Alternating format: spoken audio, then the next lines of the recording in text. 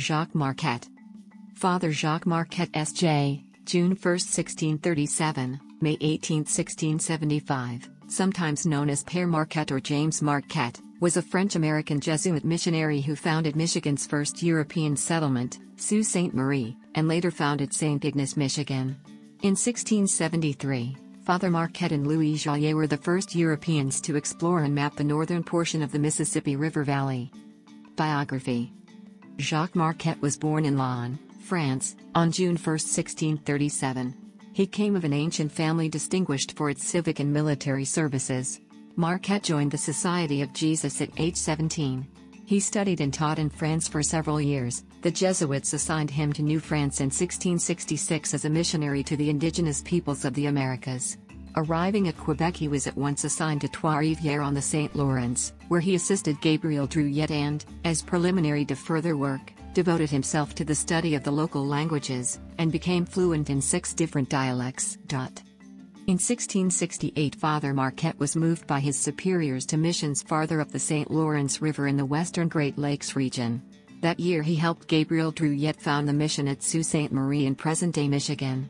Other missions were founded at St. Ignace in 1671, St. Ignace Mission, and at La Pointe, on Lake Superior near the city of Ashland, Wisconsin. At La Pointe he encountered members of the Illinois tribes, who told him about the important trading route of the Mississippi River. They invited him to teach their people, whose settlements were mostly farther south. Because of wars between the Hurons at La Pointe and the neighboring Lakota people, Father Marquette left the mission and went to the Straits of Mackinac. He informed his superiors about the rumored river and requested permission to explore it. Leave was granted, and in 1673 Marquette joined the expedition of Louis Jolliet, a French-Canadian explorer. They departed from St. Ignace on May 17, with 2 canoes and 5 voyageurs of French Indian ancestry, Métis. They followed Lake Michigan to Green Bay and up the Fox River, nearly to its headwaters. From there, they were told to portage their canoes a distance of slightly less than 2 miles through marsh and oak plains to the Wisconsin River.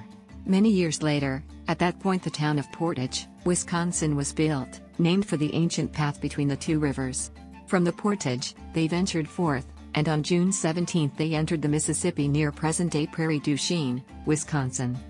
The Joliet-Marquette expedition traveled to within 435 miles, 700 kilometers, of the Gulf of Mexico but turned back at the mouth of the Arkansas River. By this point they had encountered several natives carrying European trinkets, and they feared an encounter with explorers or colonists from Spain. They followed the Mississippi back to the mouth of the Illinois River, which they learned from local natives provided a shorter route back to the Great Lakes. They reached Lake Michigan near the site of modern-day Chicago, by way of the Chicago Portage. In September Marquette stopped at the mission of St. Francis Xavier, located in present-day Green Bay, Wisconsin, while Jolliet returned to Quebec to relate the news of their discoveries. Marquette and his party returned to the Illinois Territory in late 1674, becoming the first Europeans to winter in what would become the city of Chicago. As welcomed guests of the Illinois Confederation, the explorers were feasted en route and fed ceremonial foods such as sagamite. In the spring of 1675, Marquette traveled westward and celebrated a public mass at the Grand Village of the Illinois near Starved Rock. A bout of dysentery which he had contracted during the Mississippi expedition sapped his health. On the return trip to St. Ignace, he died at age 37 near the modern town of Ludington, Michigan. A Michigan historical marker at this location reads: The Ojibwe Museum on State Street in downtown St. Ignace is in a building that was constructed adjacent to Marquette's gravesite during urban development. Legacy and Honors Gallery.